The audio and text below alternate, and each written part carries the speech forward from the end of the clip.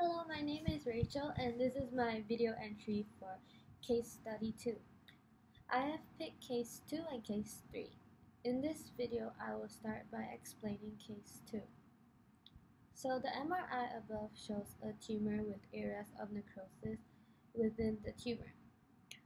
And on the right is a PET scan from the same individual following administration of fluorescently labeled D-glucose. First of all, I will start by explaining how these tissues uptake glucose. So, the liver glucose uptake is independent of insulin. In the fat state, glucose uptake into the muscle and adipose tissue is controlled by insulin, which is secreted by the beta islet cells of the pancreas in response to an increased concentration of glucose in the portal blood. In the fasting state, the glucose transporter of muscle and adipose tissue are in the intracellular vesicles. These insulin-sensitive tissues only take up glucose from the bloodstream in the presence of the hormone. As insulin secretion falls in the fasting state, the transporters are internalized again, thus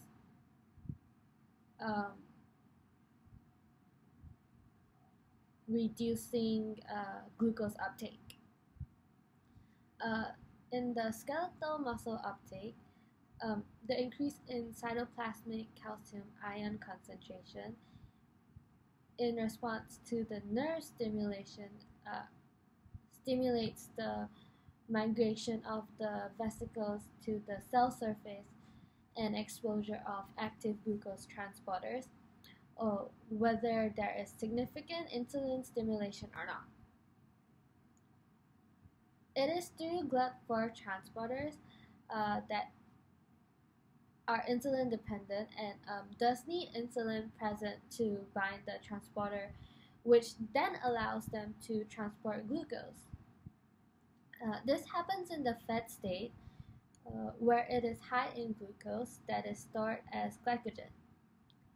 In the fat state, the glucagon that is released will have no effect on skeletal muscles because they do not have glucagon receptors.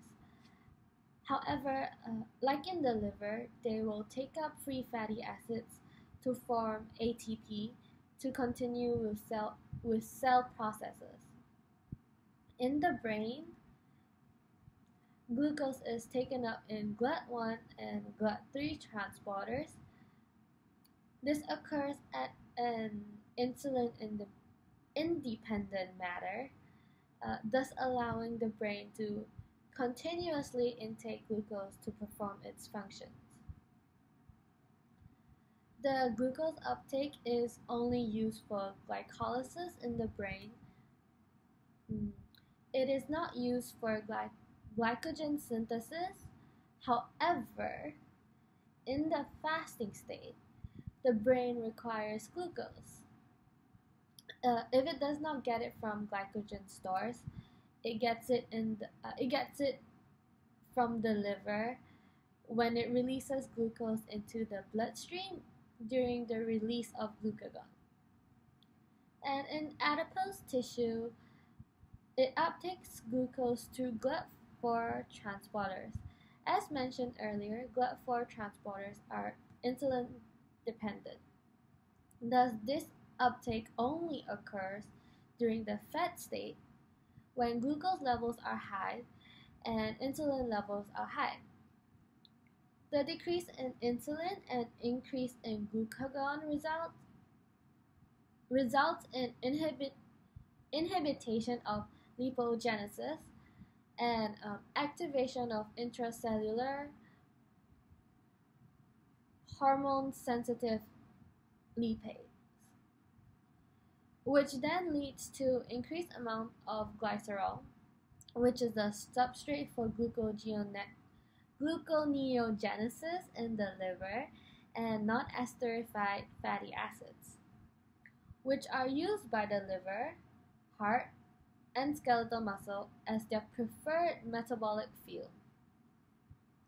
So looking back at the tumor in case study 2, in comparison to the different types of tissue, we can see that the tumor will uptake glucose in much higher quantities than the surrounding tissues, which is probably through all these tissues, the liver, skeletal muscle, brain, and adipose.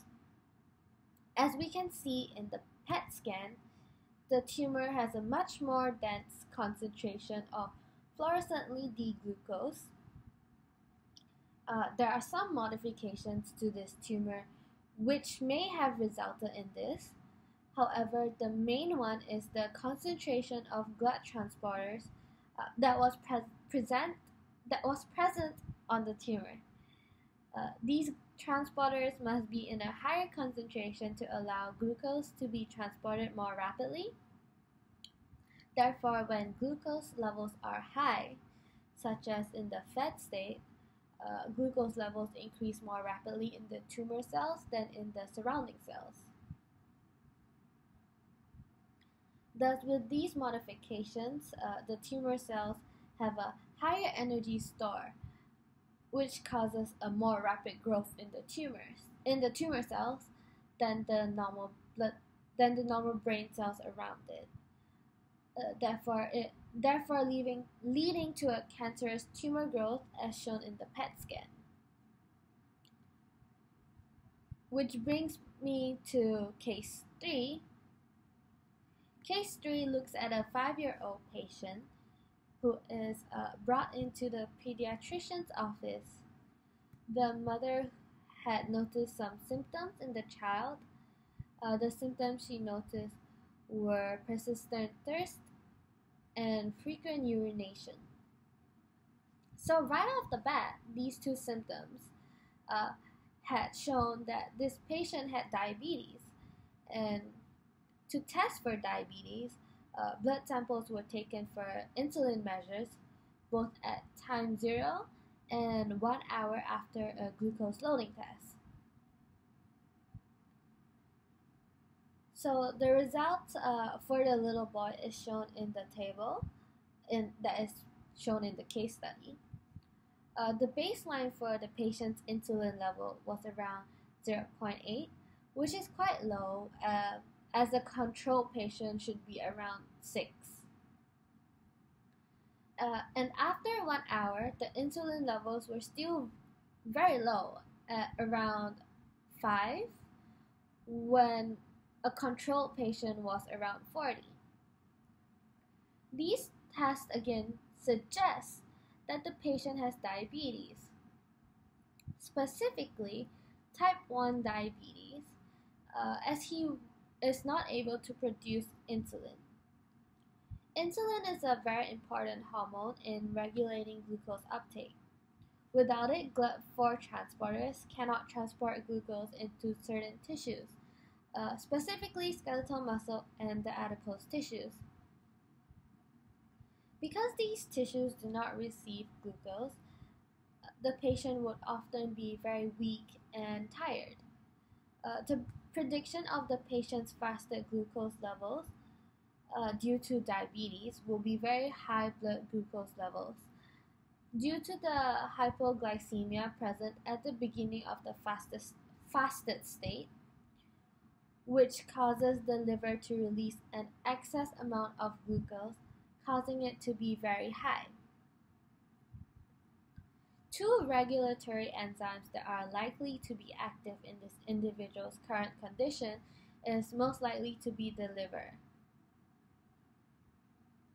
as it is insulin independent and are continually active are glucose kinase, which will phosphorylate this glucose to make glucose 6-phosphate, which is then used for things in the cell, for different things in the cell. The next one is a glycogen synthase, which converts glucose 1 phosphate into glycogen through the process called glycogen synthesis. So in the fat state, glucagon, glycogen synthase is dephosphorylated and it is caused to be active. So these two enzymes are present in the liver, which is able to transport glucose in even with insulin deficiency will cause them both to be active in this patient. So this will conclude my video entry for case study 2. Thank you for listening, and I hope that I